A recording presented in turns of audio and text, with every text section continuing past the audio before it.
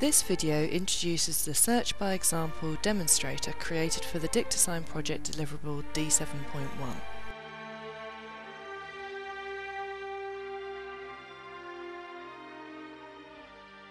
When given a query sign, a selection of possible matches are returned from a pre-trained dictionary. First, the signer's hands are tracked, creating trajectories for all the signs.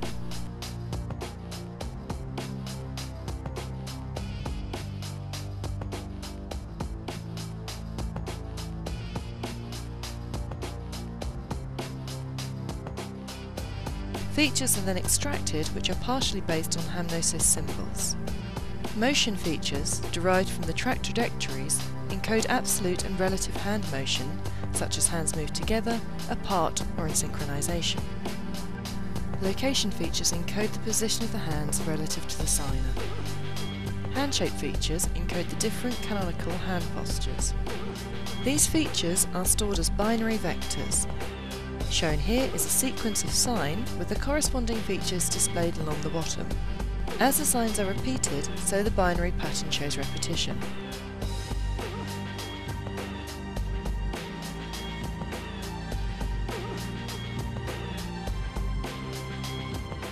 Given a dictionary of 984 signs, a classifier is learnt using 4 examples of each sign. A 5th example of the sign is retained unseen for testing.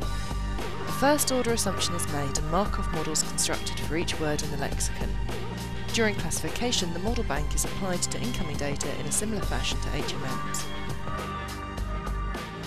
Quantitative results were obtained by training and testing the classifier on 10 different random combinations of training and test database. In a dictionary scenario, 64% of the signs are returned as the top result, and 77% are within the top 10 returned signs. This is achieved using motion and position features alone.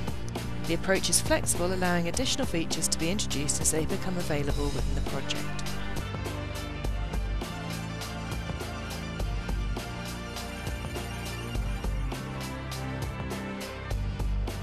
First, the pre-computed features are loaded into memory. The classifier is then trained. The user can select the sign they would like to use as an index into the dictionary. Here we show a simple query taken from the database. Sign 24 from sequence 25 is provided to the system as a query. This is a Greek sign for page. The features for the sign are found and the corresponding video is shown to verify the sign is correct. The classifier returns and displays the top 10 signs from the dictionary which match the query sign. These are ranked according to how similar the system deems them to the query. As can be seen, the highest ranked sign is the correct sign. However, signs 2, 3 and 4 all have similar motion. The system regularly returns signs which are similar in motion and position to the query sign. The correct response has been highlighted in green for each set of returned signs. Here the user is searching for sign 20 of sequence 2, the sign artist.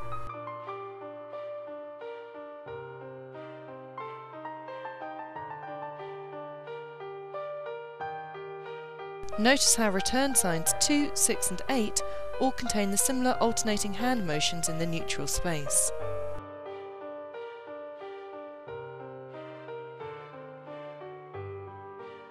This is the sign Europe, sign number 15 of sequence 12.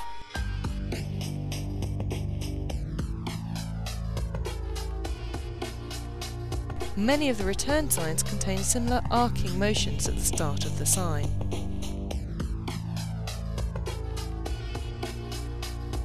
The sign painting has been selected, sequence 26, sign 2. The top sign returned here is the sign for moon. It has been confused due to similarity between its co-articulation and the target sign. The final sign shown is France, sequence 15, sign 1. The majority of the returned signs are also dominant hand only and in the region of the head. We are currently working on a robust hand-shape classification for inclusion into the demonstration which will allow further disambiguation between examples.